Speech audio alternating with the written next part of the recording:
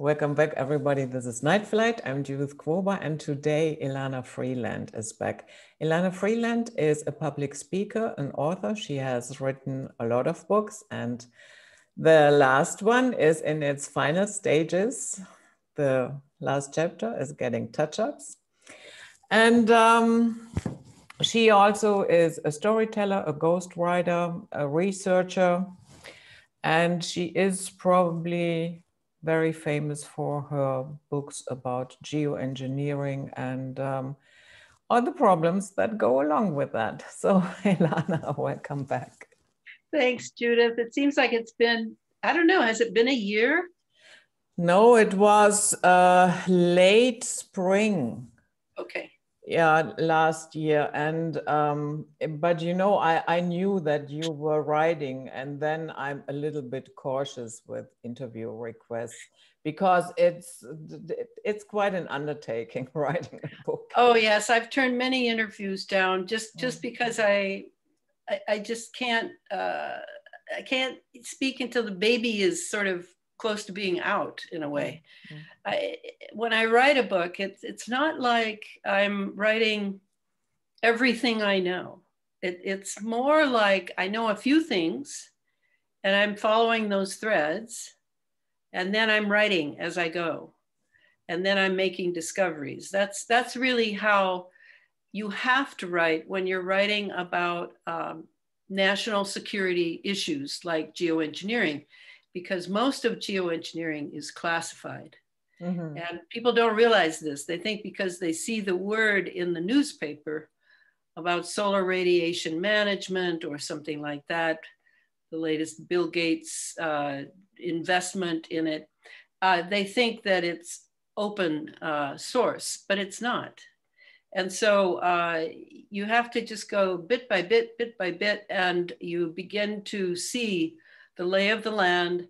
And then you make, if you're really paying attention, you make some very interesting discoveries, which for me with this last book is how it went, because I'm late. I should have had this book out a few months ago, but because of the lockdown and the fact that it was the entire COVID-19 thing has been about synthetic biology, at least on the biological side, not the political side. The biological side, this has just been a golden opportunity for me to hear from many, many doctors, many researchers at universities, to read a lot of patents, a lot of papers. And so I took my time because there was, of course, a mystery involved in this. And I had to be a bit cautious as I felt my way through. Plus, I had a biology background many years ago in undergraduate work. My second major was biology. But the biology now has changed so drastically because they're moving molecular biology, which is what I studied, to digital biology. And that's an entirely other creature. And they're also moving from an actual virus or viral way of looking at disease to synthetic viral diseases, which means they're man-made. So, you know, all of this is can be confusing even for trained biologists, which I'm really not. I just had my training and could have gone further and didn't. So it's been really exciting and a lot of hard work. I think this is the hardest book I've ever written because there are so many elements in it. But just to give your listeners a little clarity on that, I have written 2 previous books on geoengineering. The first one was in 2014, Chemtrails, HAARP, and the Full Spectrum Dominance of Planet Earth. And in that one, I go deeply into what the CIA like to brandish its sword of conspiracy theory, chemtrails, et cetera, and actually the term chemtrails comes straight from the US Air Force Academy chemistry manual. So I went from there to just show basically what's being smeared across our skies in military and passenger jets. And I posited a few things that I thought it was being used for, because I didn't think it was just pollution. I thought it was intentional. There were things being laid in the stratosphere that would come down and we would breathe them in. It would go into our water supply. They would go into our soil for our growing food. I also noticed that Monsanto at that point had created an aluminum resistant seed that we call Terminator seed, because you have to buy it every year. You can't just grow seed from seed. And I realized that at that point that Monsanto was involved in the chemtrails geoengineering going on, because someone had told it to make an aluminum resistant seed because they were going to just douse us in aluminum. And that is exactly what they've done. Mm-hmm. So that book, I mentioned Morgellons in there last chapter, spent the whole chapter on the work of independent scientist Clifford Carnicom, so that people could understand that this is a nanotechnology, nano meaning 1/1000th of a meter. Morgellons was purposely laid. There's no question about it. It's sort of half biological and half inorganic. And it creates inside of us, it creates a network, actually. It is self-replicating, and it's mimetic. It mimics our blood vessels, our nerves, our veins, etc., so that it can create its own network that sort of lies tangential to the other, to the natural. And it is very electromagnetically sensitive. So a network was laid in us years ago. For the last over 2 decades, we have had at least the first part of that, 10 or 15 years, was Morgellons being laid into our system for what is now beginning to come, as we saw with the COVID-19. And so the second book, I realized enough in the first book, and then I attracted the attention of a guy who had worked for the CIA in geoengineering for his entire life, Billy Hayes, known as the HAARP man. And the HAARP man led me through to show me what else they had in mind besides the chemical trails, and showed me that Lockheed Martin was very engaged in resurrecting the space fence, which had been part of the SDI program, Strategic Defense Initiative, back in the Reagan, George H.W. Bush, Dick Cheney years of the 80s. The winter Bush now they, years. Say it again? The winter Bush years. Yes. Now they were bringing it back because they had had such success with HAARP, the High Frequency Active Auroral Research Project up in Alaska, in controlling the ionosphere. And they were bringing ions down into our atmosphere and making our atmosphere into an antenna or a battery. And that was what they needed for all the wireless operations that they had in mind. So then we got our computers from the military, we got our cell phones from the military, and now the whole world has turned into a huge wireless space fence lockdown, is what I called it in the second book. That title was Under An Ionized Sky, From Chemtrails to Space Fence Lockdown. Out of that book, I departed from Billy. I laid out the mechanical infrastructure of how the entire world has been weaponized through the environment. And it was through that, and then realizing what Morgellons was, realizing more deeply what nanotechnology was, that I decided to write the third and last book in a sort of trilogy, that if you wanted to know how the environment is being used against us to control us, you would have all three phases of my discovery And the last book's title is Geoengineered Transhumanism: How the Environment Has Been Weaponized by Chemicals, Electromagnetics, and Nanotechnology for Synthetic Biology. And that's the book that I'm now finishing. I've spent 2 years on it, and it will be out this spring. I'm bringing it out myself. I've left my publisher because I really wasn't making enough money. And now I'm going to do this one myself. So a little more time consuming, but this is my last book on this topic. I'm serious. I'm not going to write another one. I think I will have given my best shot to show what geoengineering really is. It's not just about the weather. It's not about carbons at all. It's not about climate change at all. These geoengineers are the climate changers. And all of that we were told before was told to us as a cover story, much like the cover stories that we're experiencing now regarding this latest drama. So, so that gives you the overview, and then we can go from there. I think I got the overview right. Yeah, you have it right.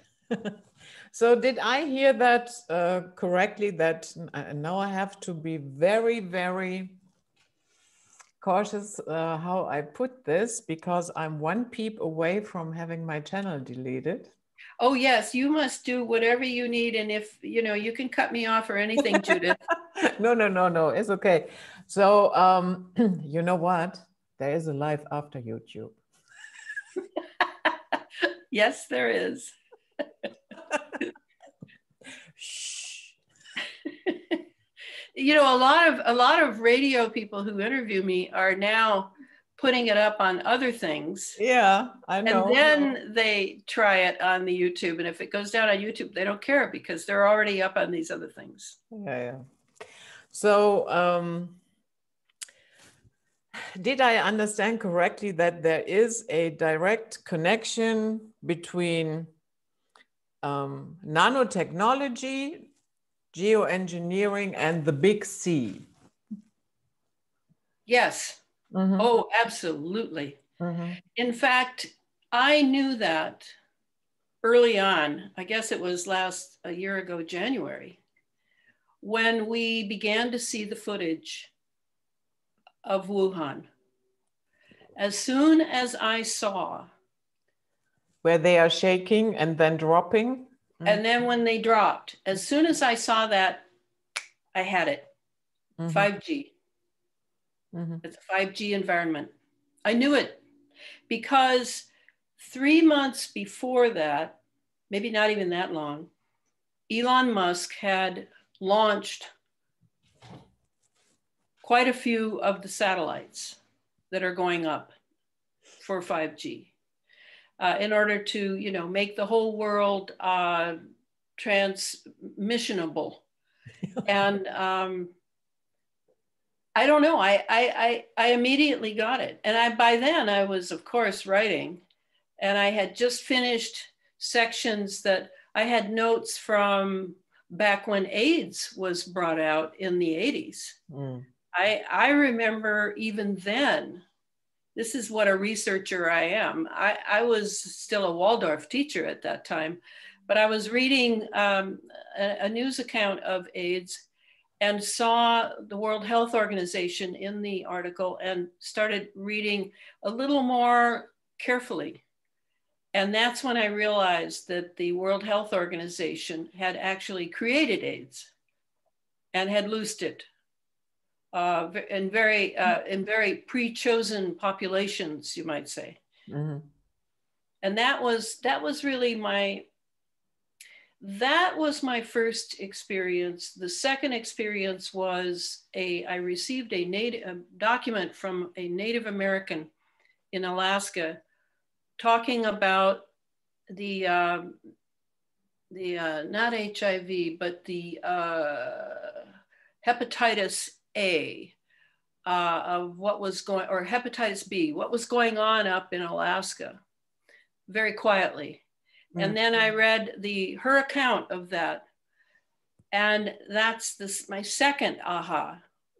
regarding the advent of synthetic biology, basically, because the HIV, hepatitis B was a type of a little piece of DNA that we can recognize from being one of the ingredients of the present vaccine that is so contentious. That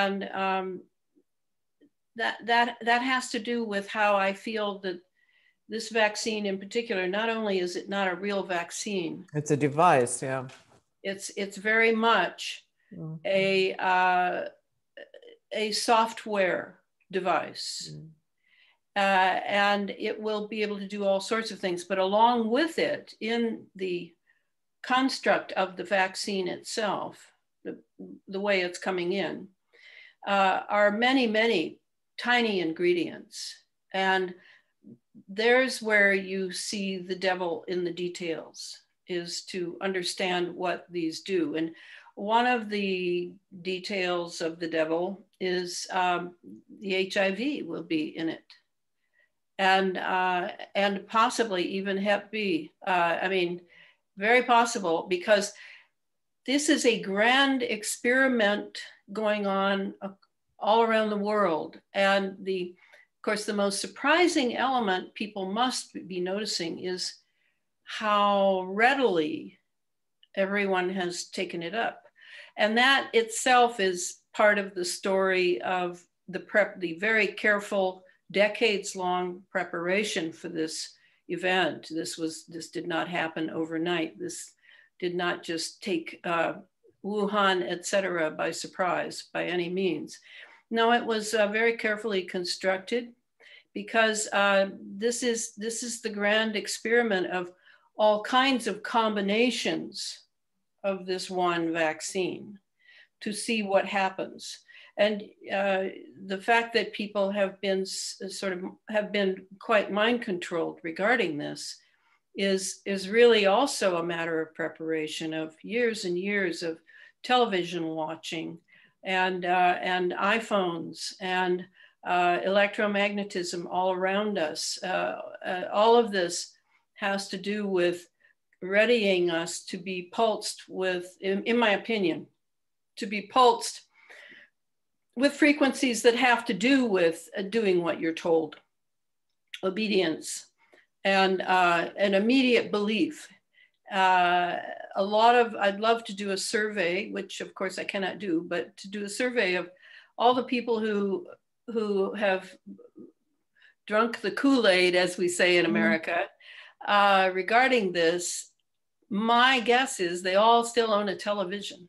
Oh yes, of course, they stream it 24/7. Yes, and I've never owned a television, I'm proud to say, nor do I own an iPhone or a cell phone. They're weapon systems from the American military, and the military has all the specifications and frequencies that you and I will never even never see. So I don't really trust the technology, just as Marshall McLuhan, the great social commentator of my generation, told us years and years ago, that I heard loud and clear: the medium is the message, not the content of the medium, but the medium itself is the message. And that's how I feel about the television. I know it has tremendous subliminal technology in it beyond belief. I mean, you know, I've got it in this next book. I've got a little definition of how it works. And then the cell phone, of course, is easy, because you begin to pulse and resonate. Problem is, we're resonant beings. And so when you're pulsed with, say you're pulsed with a frequency for complacency, that, oh, well, all political leaders are dishonest, so what's the use? I won't do anything. When you're pulsed with the frequency for complacency, you begin to resonate to that frequency, even though it's coming from outside your body. And that's the problem with this electromagnetic world, is we've all lost, in a way, lost touch with ourselves, because we're too busy picking up the frequencies around us and resonating to them. We can't stop our body and our brain from doing that. That's our beauty, our resonance.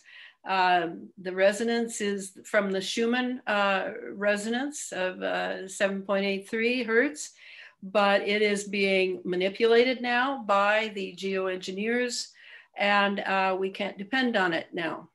And so our brain is going every which way. We may even have thoughts that we don't recognize as our own, that we would never think that. Why have I thought that? All of this has to do with the fact that we live in a wireless world now, in which some not very good people, and I assume they're still people, they have 2 arms, 2 legs, a head, etc. But many of them may have a vacuum inside their soul, which they have where they have abandoned their humanity. And in that case, there may actually be the entry of entities that very much like to live off of human light and munch away at us. And I really don't know. I can't prove that, but I certainly can prove how this technology works together. And what I'm basically saying with these 3 books is, yes, the same people at NASA, and the NSA was involved in it then, and Raytheon Corporation was involved, Lockheed Martin Corporation, all the big defense corporate guys were involved in HAARP. And then it goes on to the space fence, the resurrection of the space fence. And then now here we are in bringing in a medical tyranny through our own biology and what's being implemented in us through these years of geoengineering, whereby things were loosed in the upper atmosphere and we took them in. And they were purposely engineered, genetically engineered, to interface with our biological system. At the same time, they were readied and prepared for what is known as brain-computer interface, BCI. And that's really what this is all about, is this relationship we're having with an AI, artificial intelligence run world, with all of its gewgaws, all of its mechanisms around us, and we don't know it. We don't know that we now have the actual hardware. It's on a nanoscale, yes, it's tiny, but it is hardware, and it's in us. It's in every one of us, everyone who breathes, because the Earth is enveloped in one atmosphere, really. Doesn't matter who loosed it. I mean, I'm sure all the nations know about this. I'm sure of it.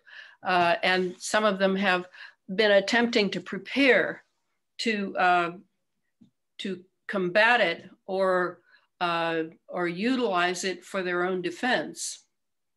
And I wish them well, because this is just the beginning. This is just the setup. And so maybe I'm missing something, but the only way I can imagine that we can confront this is by learning more and more about it, no matter if it feels bad. I don't care if it feels bad. I mean, I'm not here to sit around and feel good. And if you have that idea of, what your democracy should be, that you should be able to do what you want, and that's your idea of freedom, and nobody should interfere with you and all, that's all very adolescent to me. That's not how things work here at all. So, we all have to pitch in. And what we're seeing now is how many people living in democratic types of societies have not pitched in. And now we're in a huge problem. And, it was inevitable. I knew it was inevitable, even though I kept railing for, I've been waiting for this moment for 5 decades. I knew it would come, because you can't let things go like, your sitting president is murdered in front of you and on television, and then nobody serves a day in jail. You just let it go. Nobody can do 3 assassinations And then nobody serves a day in jail other than the patsy, of course. And then nothing is done about it. This is inevitable. You can't pretend like things aren't happening. And so now we're in a real mess. But at the same time, I have to say that what's really encouraging is so many people are waking up, Judith. So many people are waking up. They're contacting me. I'm seeing them in little videos, reading their essays. I guess with most human beings, it just has to get really bad in order to pay any attention whatsoever to what's going on. And maybe that's the way we'll always be. I hope not. Well, we could do a lot more productive things if we didn't have to go through this over and over again. But at the same time, you now see where you can learn so much. Yeah, it's not a matter of surfing the internet, and having cool video games and cool movies and all that stuff. It's learning our condition and learning about how this technology that we so love, we love what it brings us anyway, learning what some of the other side of it is and how it can be used and exploited for power and gain. So to me, it's a curse and a blessing what this whole thing has been. And I don't know where we will end up, but me, I learned years ago to just live day by day. As the one speaker of my generation said, Ram Dass, be here now. And I pretty much follow that, subscribe to that philosophy. I don't sit around and think about yesterday or tomorrow that much, but I very much want to give people the option to really read something where they can learn real facts. They don't have to play the game of the mainstream media, which lies to us consistently and is owned by corporations and run by the CIA. We can actually read something, count on what that author thought was true, did their best to give lots of references for it to be checked, and that they can then go from there and perhaps produce something even better and more insightful. That's my hope. That's my hope. So why this obsession to control everything here? I mean, from a psychological point of view, to me, that is totally psychopathic. It is psychopathic. It absolutely is. I don't know if you've ever lived in a commune. I lived in a few communes in the 60s. It was one of our ideals to live together on the land. Everybody works, you live simply, you eat wonderful food from the garden, that sort of thing. And I lived in 5 communes over those years. And it's really hard to work things out when you don't have a hierarchy. When you're a truly democratic little organization like a commune, usually what happens is one personality, a dominating personality, will sort of edge usually him, way in and start running everything, start telling people what to do. And then there's some sort of revolution, and people don't like that. And then people go take their marbles and go off to play somewhere else, and all sorts of things. A lot of drama. And it's much easier to have a benign dictator. It's much easier. Just do what they say. And then if you don't like what they say, then you get someone else. And that's kind of what we're seeing now. We're kind of in between the way we've always been, where we've always had a hierarchy, and we've made peace with it, so that, and then we established elections where we could elect a new leader, and then do what that leader said. And then now we have an entire anarchist movement going on where, supposedly we're not going to need anyone. Well, unfortunately, that's not really true yet. We're not developed enough to be able to self-rule. For me to be able to control myself would be the first step to a truly egalitarian, non-hierarchic setup. And in the world, that's kind of how we are. So what we have now is a sort of battle going on between the globalists and who have always wanted to run the entire earth, and then the different little nation states, because we haven't had nation states that long. People might think we've had them thousands of years. Not so. We haven't had them that long. We've had like the Austro-Hungarian Empire. We've had empires, and we had the Austro-Hungarian Empire until World War I. So it's a little complex, the ruling, because if we were able to truly rule ourselves, well, then we wouldn't need these governments. We wouldn't need to deal with power mongers like the global elites and the new kid on the block, the corporations. I mean, these massive corporations where everyone's Teflon. You can't pin blame anywhere. We have these huge mega power structures now that don't give a fig about us. They just want us to buy their stuff or send our money, or they can take our money or whatever. And one of those is the medical industry. I mean, people have to stop thinking that this is the nice, gentle doctor in the small town. This is a huge industry that profits from sickness, not from health. So now American people, I don't know how it is in Germany, but in America, people are sicker than they've ever been.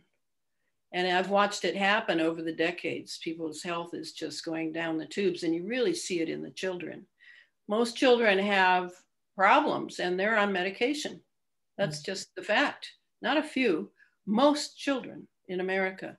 So well, we have something out of control, but because we are the little guy and we're not organized, and we believe in our authority figures as we have for thousands of years, everything's turning belly up because it's not working. The moral nature of society has degenerated greatly. I don't know if it's the Christian church has, the Catholic Church, the Christian churches have not been attended. I don't know if that counts. Or I don't know what it is, but I know that organized religion is no longer something that most people seem to want. And in a way, there's a good part of that, where if it were that they were willing now to do for themselves what they used to get from the church, that would be pretty good. But unfortunately, that's not the case. Doesn't strike me as being the case, at least in America. It's kind of whoopee is sort of what happens here. You don't have the shackles anymore of the have to. So now you do what you want to. And now we're getting a little too close to Aleister Crowley's maxim, which is, do as thou wilt shall be the whole of the law. And that's Satanism. That's not at all what I want. Because, society is an important ingredient of Earth life. Whether you admire your society or not, or you agree with its leaders, or it doesn't matter. We need this. We need a human society. Is it enough to just have a neighborhood? No, I don't think so, because we have this communication device now, the computer, the television. We're sort of all learning from each other on a world basis now. So it probably isn't going to be enough to think, well, let's just go back to the past and have small communities where everybody knows each other, and you can choose your lead. I don't think it's going to work, because I'm haunted by that other maxim, which says you can never go back. So if we're going forward, how are we going to do that? And that's where we come into loggerheads, against the global elites, because it looks to me like they've decided that they're tired of waiting for us to pick up the threads of our independence or our ability to think or our ability to govern our lives. And now they're going to control our lives. And they're going to control it through mind control and a medical fascist system that they seem to be calling, in America anyway, precision medicine. I like that term, precision medicine. What it means is they can fix you remotely, because now you have all this nanotech in you, and they're going to make it seem like they're putting the nanotech in you. It's just one little device. That's not true. There's all kinds of nanotech in you. And so now if they can get the frequency for that and the specs on how to operate it, well then, you know, they'll be directing you. And if they want you to have a sickness because they have they're not making enough money in March 2021, well then they can create a sickness in you, especially if we have this operating system that's called a vaccine coming in, and they can create what they need in you. Oh, you have, oh my gosh, it's the Spanish flu all over again. Imagine that. Or, oh no, it's polio. Wow. So then they can bring you in or create a regional pandemic of some sort, and then, you know, make a lot of money from that. This is my concern. Is I do not trust these people at all. And I don't trust the system. I studied Chinese medicine for 6 years, and I've used it my whole life. I've told you before, I haven't been to a doctor since I was 13. I've done all self-healing with my children that I raised and myself. And I don't trust these organizations at all. They lie all the time. They pay doctors to lie. There's just, you know, there's all kinds of things that are untrustworthy. I don't think it's that I'm paranoid. So what shall we do now that we're in this jam? To me, the first thing I would do is learn as much as I can about my situation so that I can make good decisions. And to do that, I'm going to have to step outside the fold. I'm going to have to step outside consensus reality, perhaps even, but certainly step outside the TV. In fact, I recommend everybody take their TV outside, put some goggles on and smash it, and and then wrap it up and take it down to the dump and be done with it, because it's nothing more than a mind control device. Yeah. And then you can start to read again. Ooh, imagine that, reading. Most people in America don't read anymore. So, you know, why do I write these books? Well, I write them for the very few people who really still do read and think. And my hope is that someday there'll be more of those people, but I'm not going to hold my breath. So that would be what I would say. That's step number one. It's not a matter of finding the right doctor. It's not a matter of finding the right hospital, the right drug, the right whatever, like along those lines. That's a line of non-health that we should abandon. But we shouldn't abandon it without having found another way to go. See, I have another way to go that's very practiced, works really well, and I do it every day. It's not a matter of taking a pill.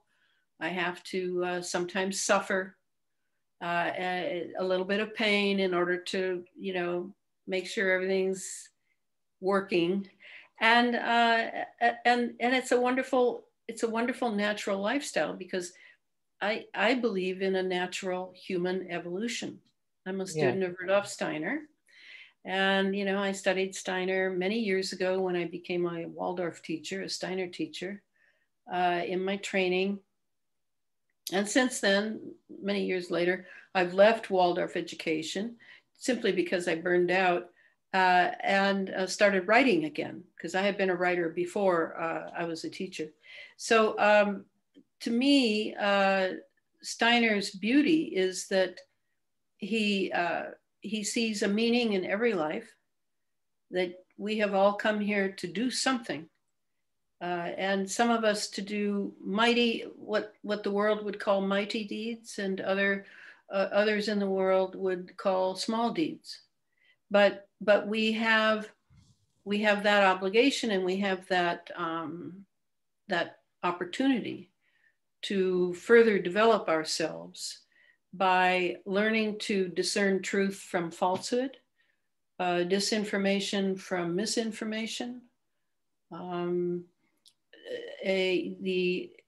What someone is really saying, when we're listening to them, we can hear that in a way there's something below what they're saying that doesn't quite jive with us. We develop our sensitivities. Rudolf Steiner says we don't have just 5 senses, we have 12. And to operate on all cylinders firing, if I could use a machine metaphor, is of course what we want while we're here. We want to spend our time as wisely as possible, because we're not here that long. 80, 90 years is not that long to learn all the lessons we have to learn. So I'm very thrilled to be here, despite all the problems, or maybe because of all the problems. I mean, I'm a warrior, and I'm very excited about discovering what is true and what isn't true by dint of my own effort, not because I found the great guru who can do all that work for me, but because I'm developing myself. And that's kind of how I see humanity, is we have an evolution we're involved in. And yeah, there's a lot of couch potatoes and a lot of people who seem pretty mean-spirited and small-minded. Absolutely, that's always in every era. But that needn't be our definition of humanity. The other definition of humanity that people keep making is to think of some of our really psychopathic leaders as being the model of what a human being is and isn't. And no, that's not true at all. The great human beings are the ones that I look at. When I was a kid, I was an only child, and I had a pretty unstable family life. And so I would retreat into books.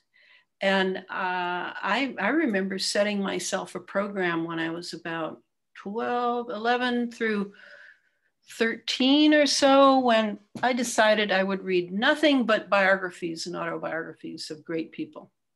So I developed a list, and I would just take one after the other out of the library.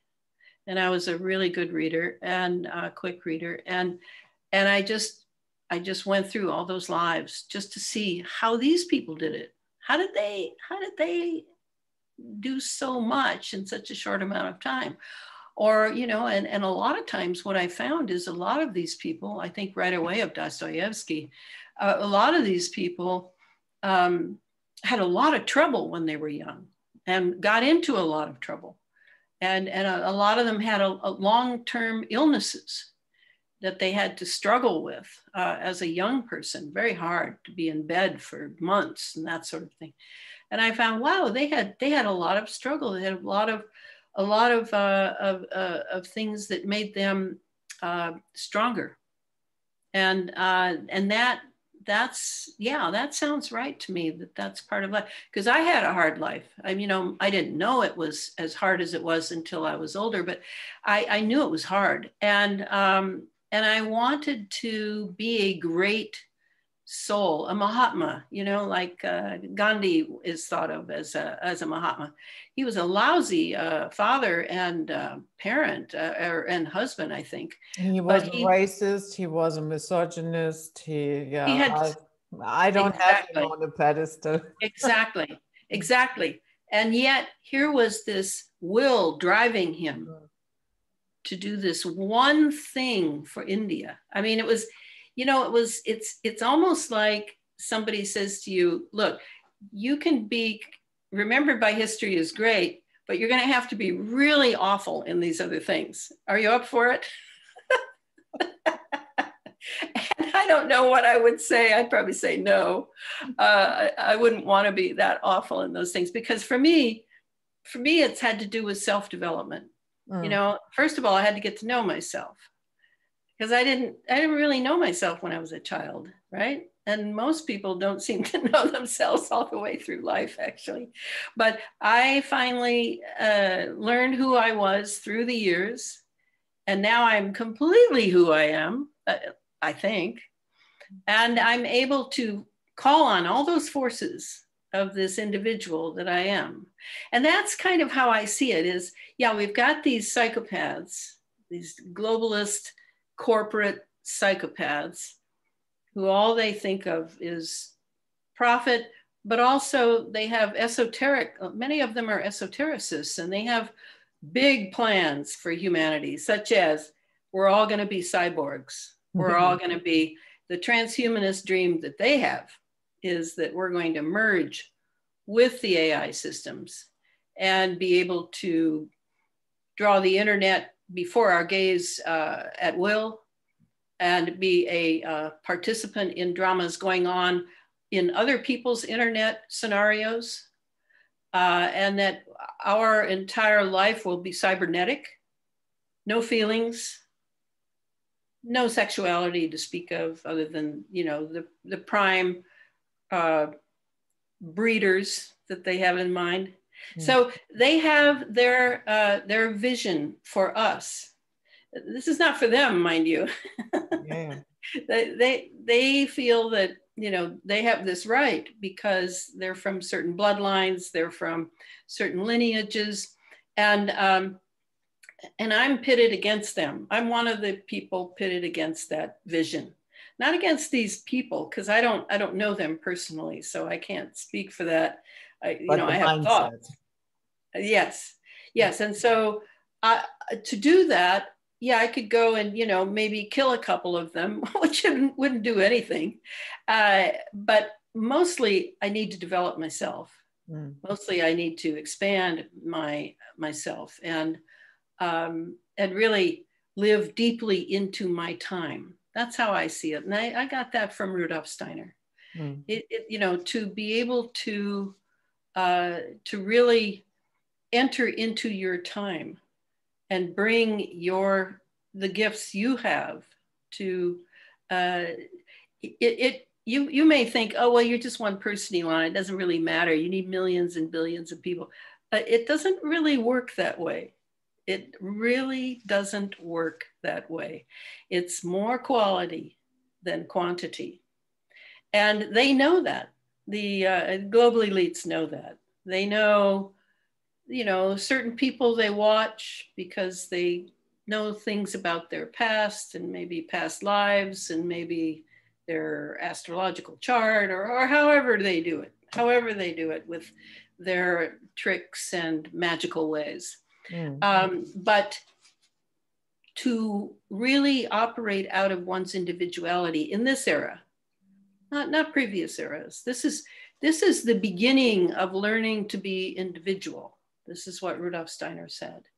And the greatest favor we can do to people, said Rudolf Steiner, regarding becoming individuals in future generations, despite the machine age, despite the fact that we're in this battle now to keep from becoming cyborgs, is that we recognize evil in our time and can name it and describe it.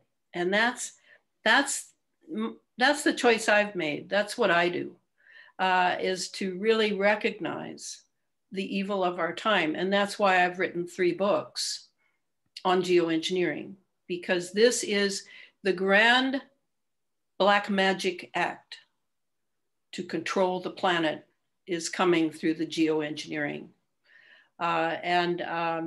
You may balk at the word black magic. It has a very exact definition, and it certainly has to do with science and alchemy.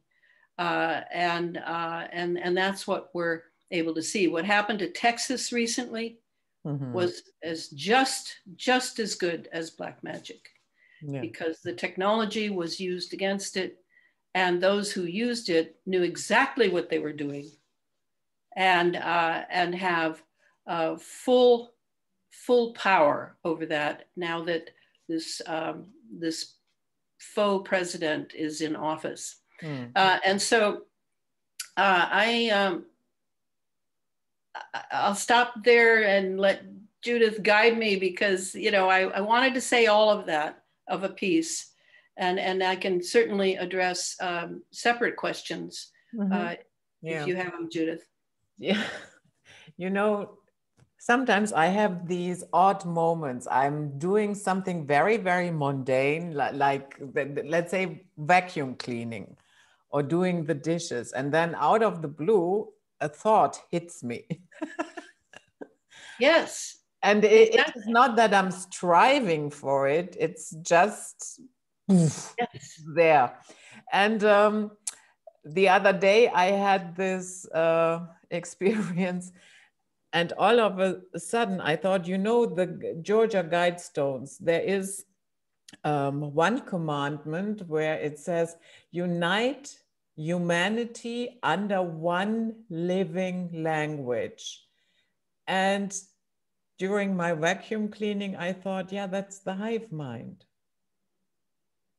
That's not really a language like English, German, Arabic, whatever. What do you think?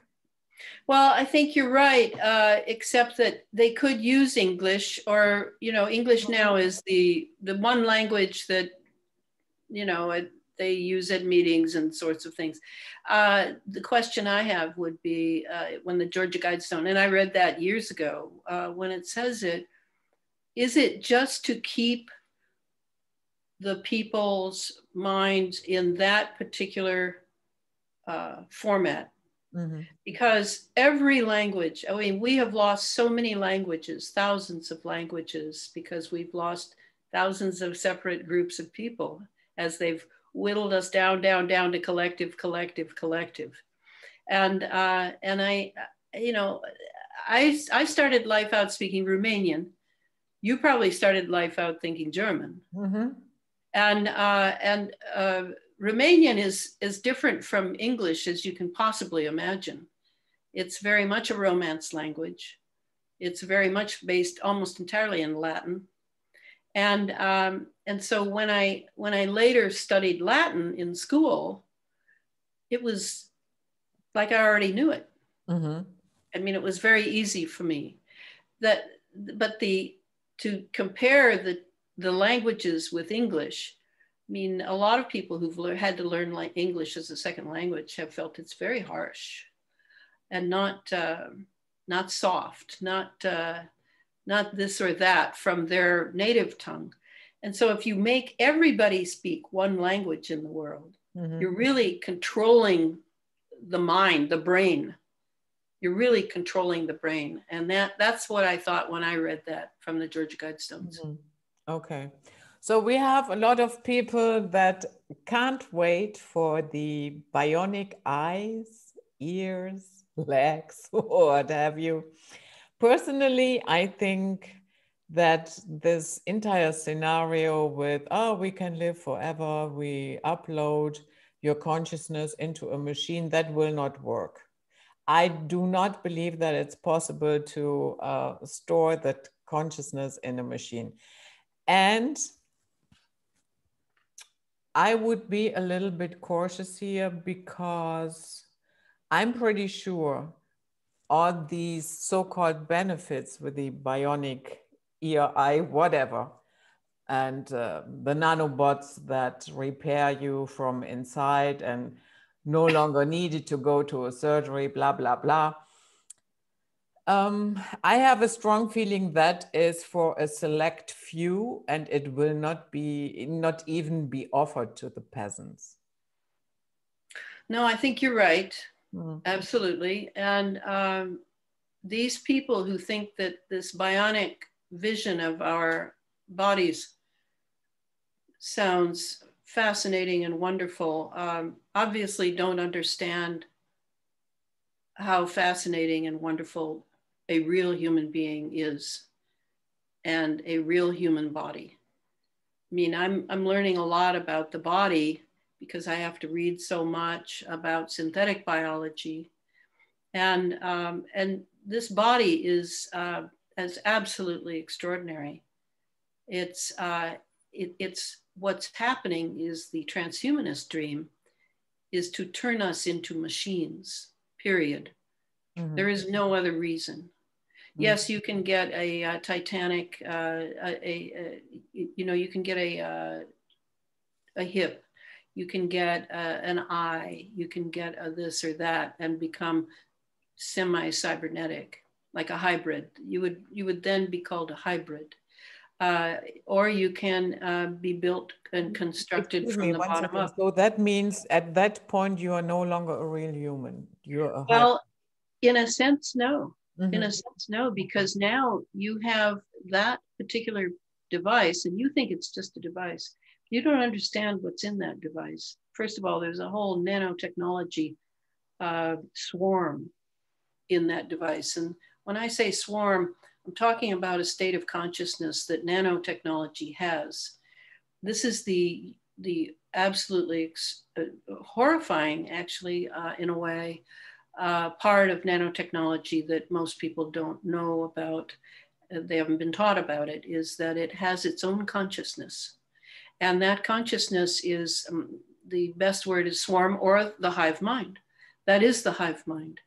And the hive mind is the nanotech that lives in us. And it can be, because it's been engineered, bioengineered, it can therefore be run outside because it has very tiny microprocessors in it, little tiny computers. Not all of them, not all of the nanobots. Some of the nanotechnology is just, they're just like grunts in an army. They're not the ones with the brains. They do what they're told. And then there are those that are the actual nanobots that are in touch with what I call the laptop boys in, sitting in Denver, or the satellites above, the AIs that are in satellites above us, that we will be run by these systems, because these systems will eventually replace our own real blood vessels, just as they're going to take, they take somebody's hip out, the hip bone out that is not working, and put in another metallic one. In that way, we will eventually be replaced. And because we're the common people, we're the ones that they want to do the experiments on, not the elites who, have their own devices. They have their own devices. And the one device I thought was very like what I think they have is that one in the movie Elysium with Matt Damon. Yeah. I think they all have one of those, and they are able to use it for maintaining their health. They are breathing the same atmosphere as us to a degree, but they rarely come into our where we are. So they're not breathing the heavy metals, and if they are breathing them, they can easily have them detoxed, because they have their own, they live an extremely different life from how we live. And so the idea that we are going to be destroyed by them, I don't see that, en masse. I don't see it. I think it would be the easiest thing in the world for them to do, but I think we're entirely too valuable as guinea pigs to experiment on. So when people say things like that about how wonderful it's going to be, these are TV people. Mm-hmm. I don't talk to TV people. Yeah, I don't have anything to say. First of all, I don't even know what's on TV. Mm-hmm. And I certainly don't listen to NBC, ABC, CBS, all the liars, because I have a lot of good sources now of real thinking people, a real democratic movement going on that is called by mainstream media false news, but is really the real news. So you see, we have this inversion going on. Everything they're saying, it's almost the opposite is true. So, it's great to hear them say it, and then you can go, okay, so they said that, so I'll think the opposite. And that's kind of where we're at now in this bizarre moment of so-called civilization. I mean, it's bizarre. Absolutely bizarre. If you feel like it's bizarre, you're right. Yeah, I constantly have the feeling I'm in an open air madhouse. Yes, yes. Yeah, very good. Yeah.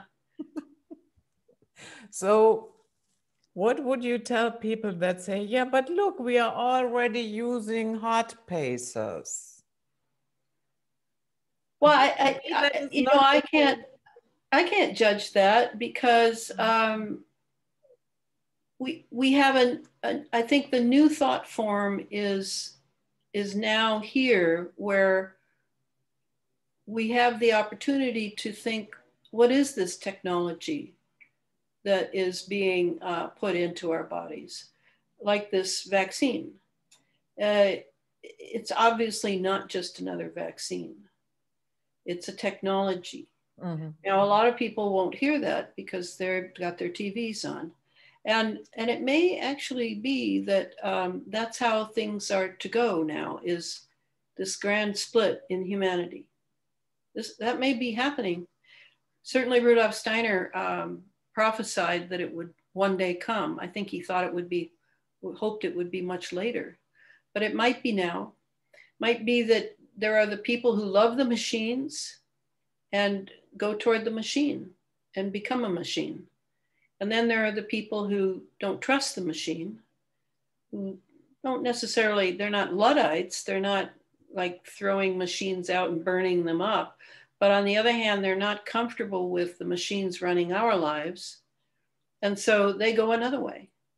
And that may be what's going on right now. I mean, I can't believe I'm so fortunate as to live in a time of massive change in humanity, but I may be living in such a time. I'm certainly paying very close attention to what's going on, because it will have to do not just with my future now here, but with a future of another time.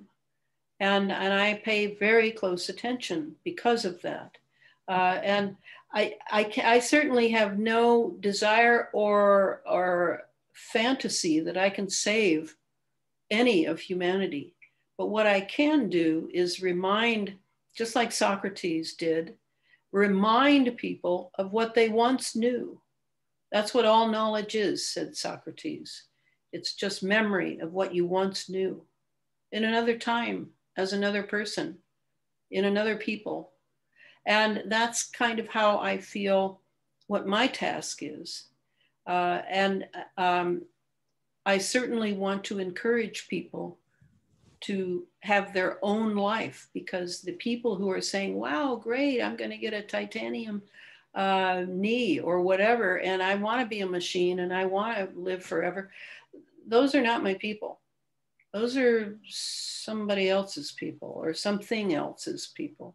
And I don't want to stop them or deter them in any way. I want them to have that free choice to take the path they take. And I smell a deep go.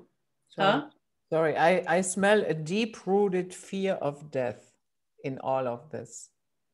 Well, everyone always has. It seems like most people have a fear of death. I certainly don't, because I died once in a wave. I may have told you about that, Judith, when I was 22. I died, and I got a look at how great it is, down that long tunnel.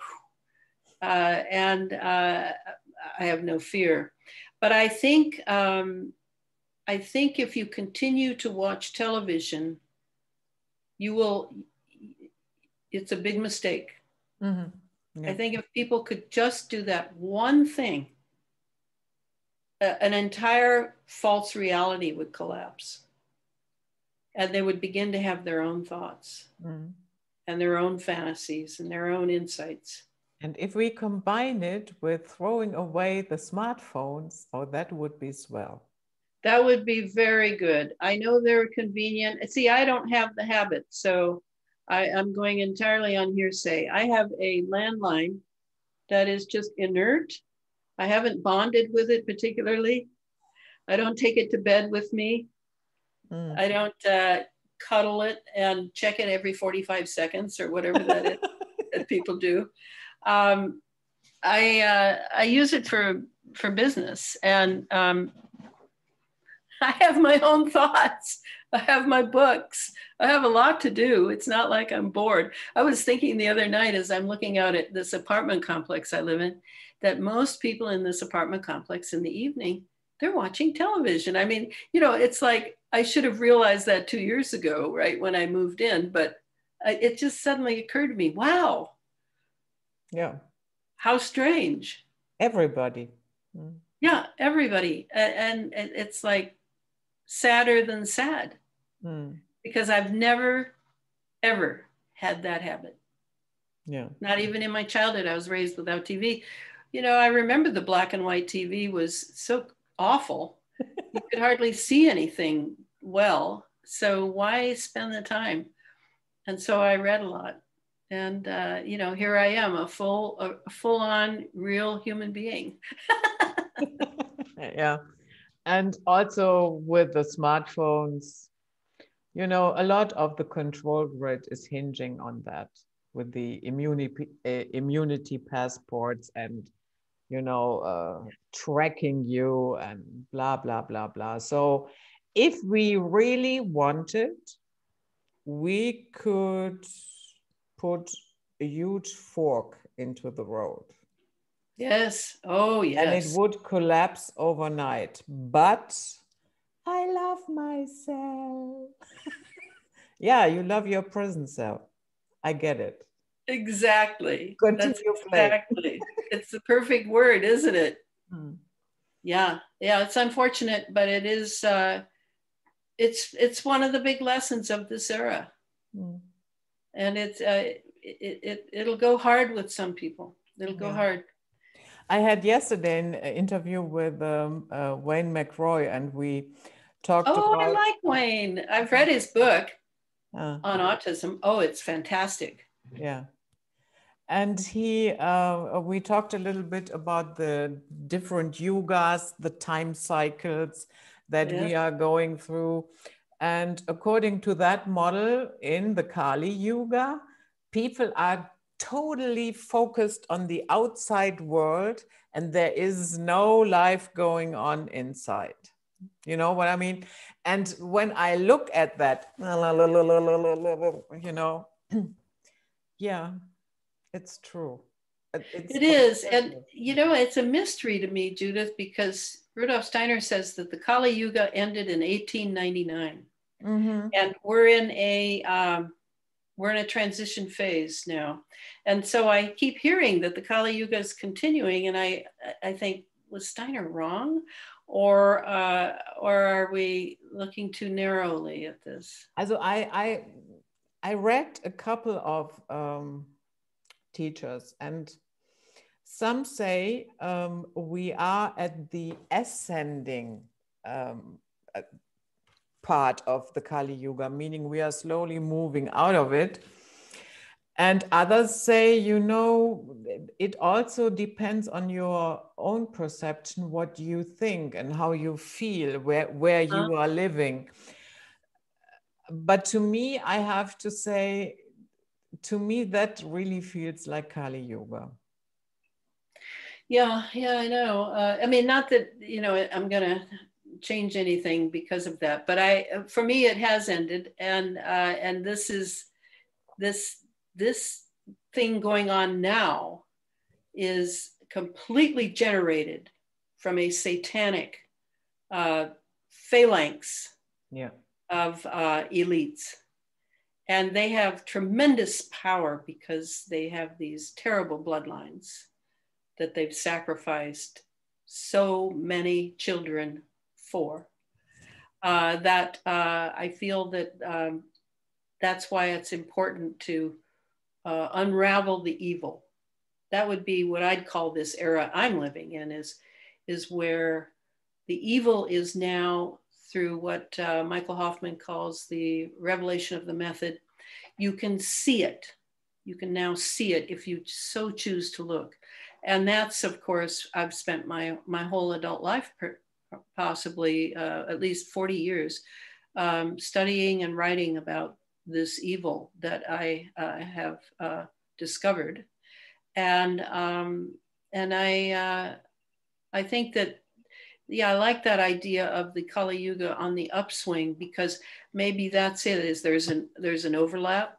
I mean, other people, though, Judith, are telling me it's the age of Aquarius. This is not the age of Aquarius. The age of Aquarius will not come for another, I don't know, 100 or 200 years, maybe. Yeah. Anyway.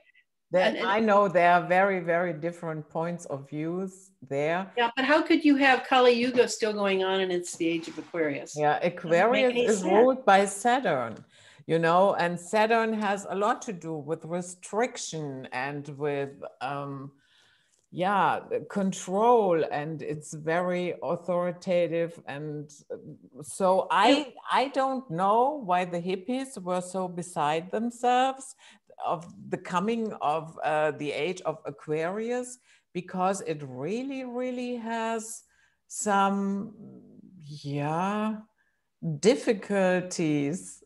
Yeah, not only difficulties, it's harsh. Well, and I think that it's that some people don't realize there's a man behind the curtain.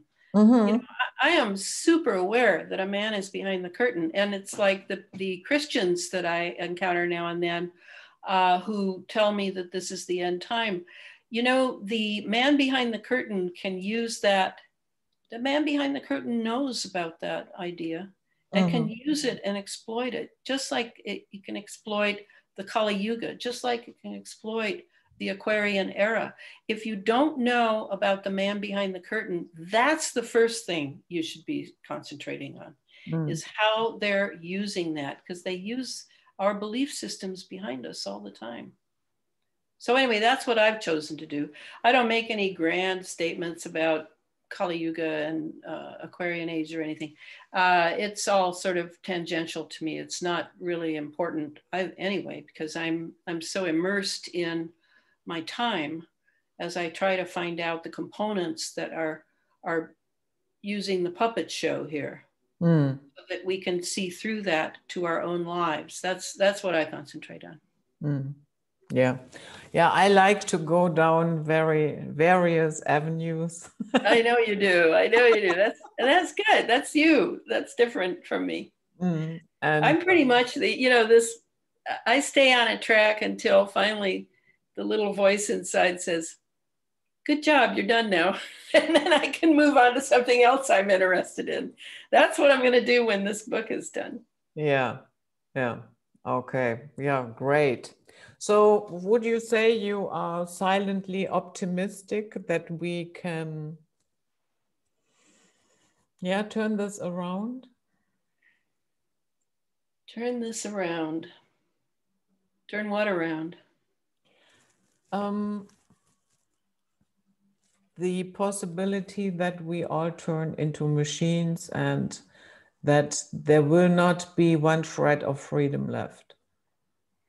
No, I think there will always be something of freedom left, because I'm now convinced that that we're separating, that the human race is separating. But we will share the same world? Sure, sure. And how do we do that? Well, I can envision little enclaves off over here, and and then maybe there's a law against that. And, then there's a battle, and I can envision all kinds of things going on around the controllers wanting us all to be hive mind, right? And then you've got people who aren't hive mind.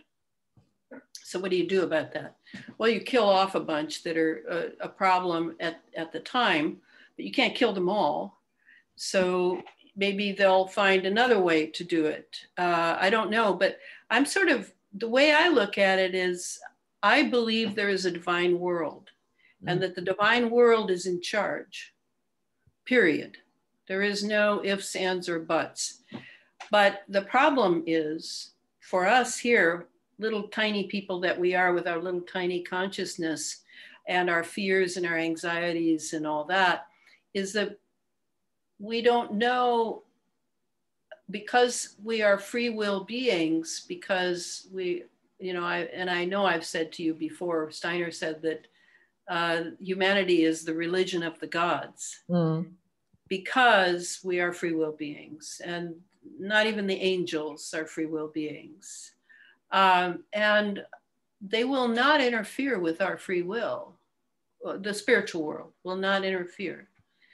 But if the planet is jeopardized, and now we're in the realm of geoengineering, because they could easily jeopardize this planet, period, with a couple of acts, no problem, then that will not be allowed.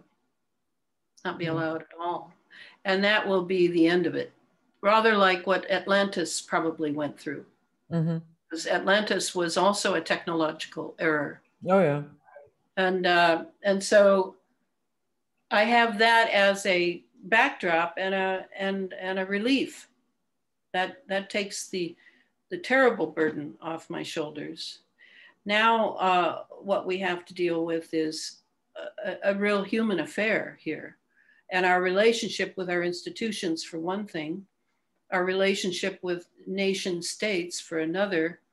And, meanwhile, we have the invisible masters, the global elites, who's, we will never really see them. But we will feel the brunt of their actions through their puppets, like Bill Gates.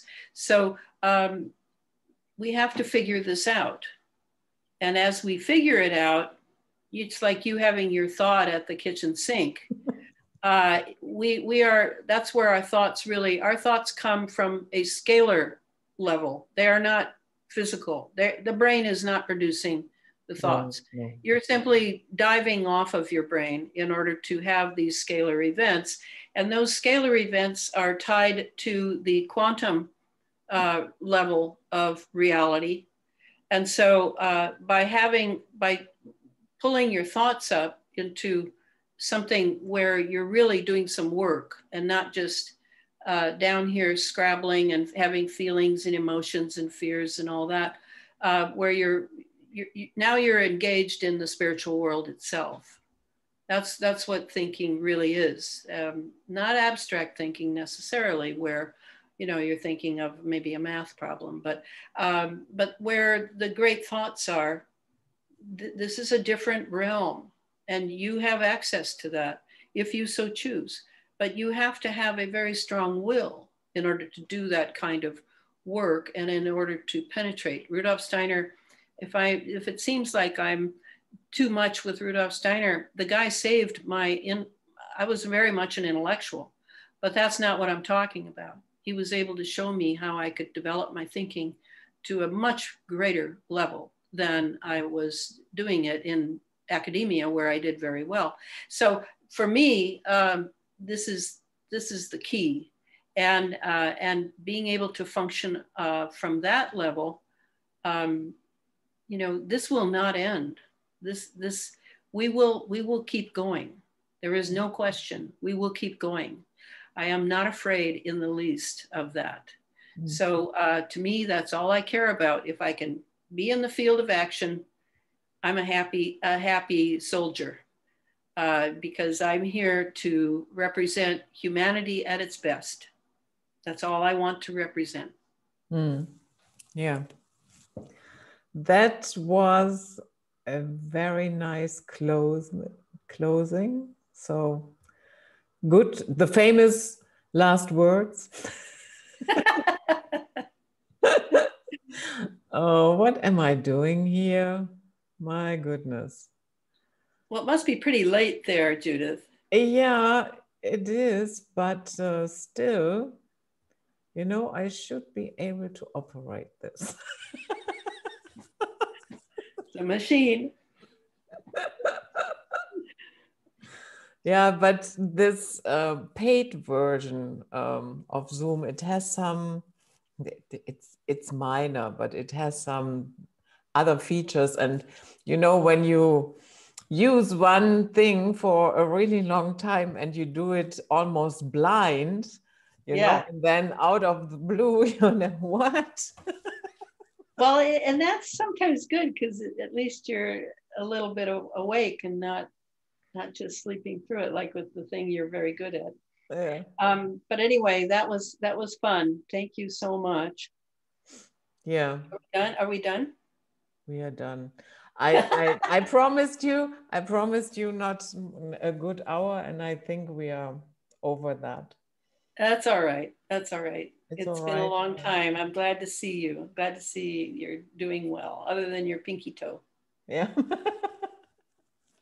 Yeah, it will get better. No problem. All right, and the book will be out in Yeah. well, April is what I'm aiming for. But because I'm doing it myself, I have to handle all these other things, and meanwhile, I'm trying to concentrate on writing. So we'll see. But I won't shirk my duty to do as good a representation as I can.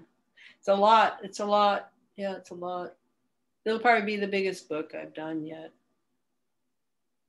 Yeah, and the others are whoppers as well. Yeah. Yeah, I think I said something stupid months ago where I said, oh, there probably won't be that many footnotes. Oh, that's so not true. That is so not true. What was I thinking? Yeah. I know when I bought Gary Wayne's book, that book has... What book is that? The Genesis 6 conspiracy, how secret societies oh my gosh. try to enslave humankind. So, and when I opened that book, and then at the end I noticed that the footnotes in that book alone are between 200 and 300 pages. Yeah. Only footnotes. Wow. No, I don't think I'm that bad. Yeah. Hopefully. Yeah. All right, Judith, I'm going to go. Okay, Elana, all the best for the book and for the last chapter. So this was it, Night Flight for today with the wonderful Elana Freeland. Stay safe and sound out there, and until next time, bye-bye.